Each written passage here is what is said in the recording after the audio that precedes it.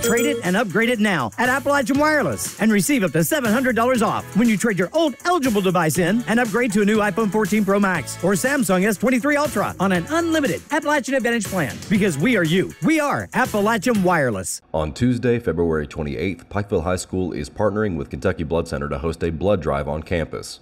The event will last during regular school hours and is hosted by the National Honor Society at PHS. This event will also help raise awareness for the need for younger donors. Well, as part of the National Honor Society, one of the things that we stress greatly is service to our community. And what better way than to donate blood? It's a 100% renewable resource, and it can save so many lives.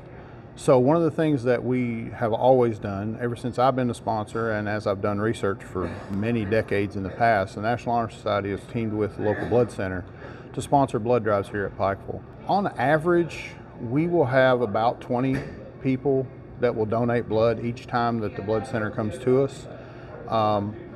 Sometimes we have a lot more. Sometimes last few years we've had less, but that's understandable. Pikeville students and faculty are more than happy to help fill the need for blood. Asbury says parents are more than welcome to donate as well. Our students really do try. They know that one blood donation can save 6 babies' lives, and so they like to really be a part of that.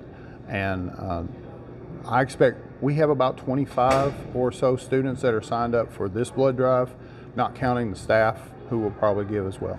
We've been working with them since at least the 80s on doing blood drives. So this is a tradition in a way.